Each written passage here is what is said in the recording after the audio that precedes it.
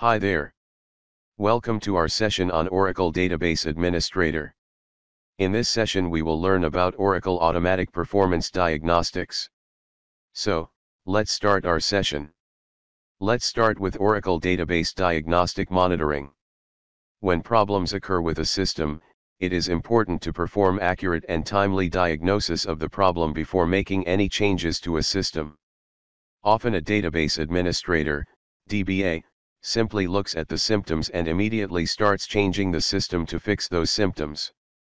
However, long-time experience has shown that an initial accurate diagnosis of the actual problem significantly increases the probability of success in resolving the problem. For Oracle systems, the statistical data needed for accurate diagnosis of a problem is saved in the Automatic Workload Repository, AWR. The Automatic Database Diagnostic Monitor, ADDM, analyzes the AWR data on a regular basis, then locates the root causes of performance problems, provides recommendations for correcting any problems, and identifies non-problem areas of the system.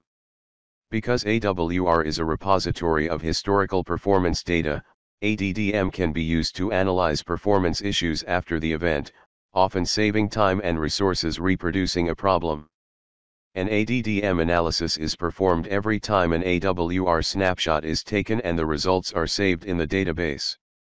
You can view the results of the analysis using Oracle Enterprise Manager or by viewing a report in a SQL*+ session.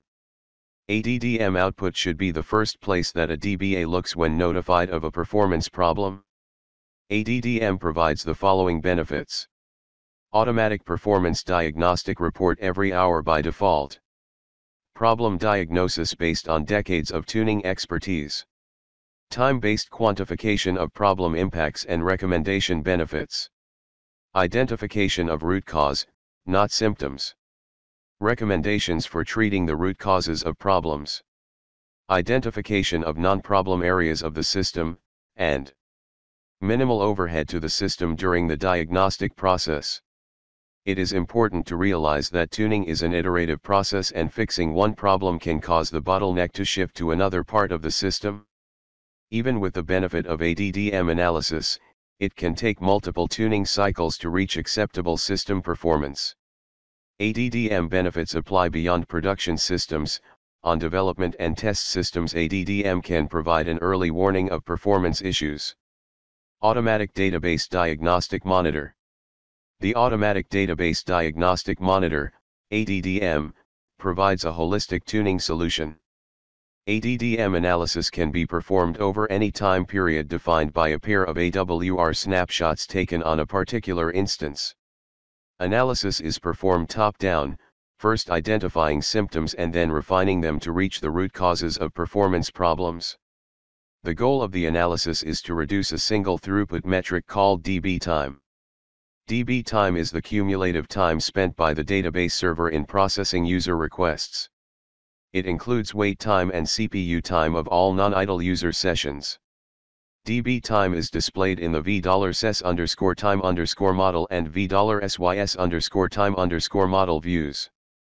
By reducing DB time, the database server is able to support more user requests using the same resources, which increases throughput. The problems reported by the ADDM are sorted by the amount of DB time they are responsible for. System areas that are not responsible for a significant portion of DB time are reported as non-problem areas. The types of problems that ADDM considers include the following. CPU bottlenecks, is the system CPU bound by Oracle or some other application? Undersized memory structures, are the Oracle memory structures, such as the SGA, PGA, and buffer cache, adequately sized? I/O capacity issues, is the I/O subsystem performing as expected? High-load SQL statements, are there any SQL statements which are consuming excessive system resources? High-load PL/SQL execution and compilation, as well as high-load Java usage. RAC-specific issues, what are the global cache hot blocks and objects? Are there any interconnect latency issues?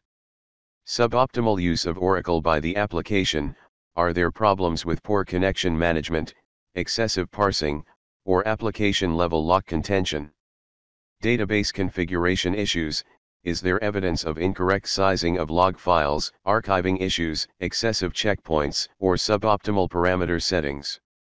Concurrency issues: are there buffer busy problems? Hot objects and top SQL for various problem areas. ADDM also documents the non-problem areas of the system. For example, wait event classes that are not significantly impacting the performance of the system are identified and removed from the tuning consideration at an early stage, saving time and effort that would be spent on items that do not impact overall system performance. In addition to problem diagnostics, ADDM recommends possible solutions. When appropriate, ADDM recommends multiple solutions for the DBA to choose from. ADDM considers a variety of changes to a system while generating its recommendations. Recommendations include hardware changes, adding CPUs or changing the I/O subsystem configuration. Database configuration, changing initialization parameter settings. Schema changes, hash partitioning a table or index, or using automatic segment space management, ASSM.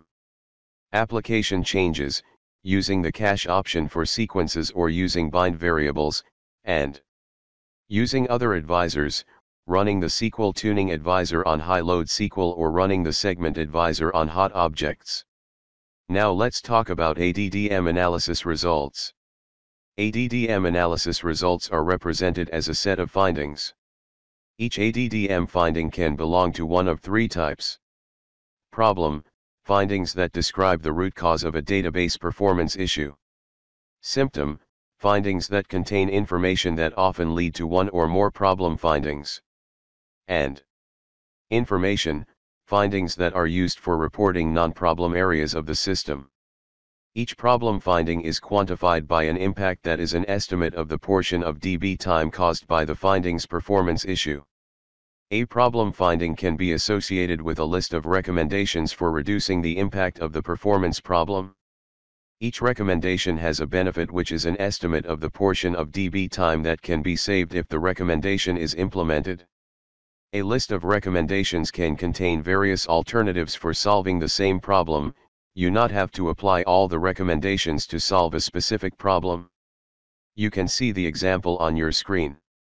In this example, the finding points to a particular root cause, the usage of literals in SQL statements, which is estimated to have an impact of about 31% of total DB time in the analysis period.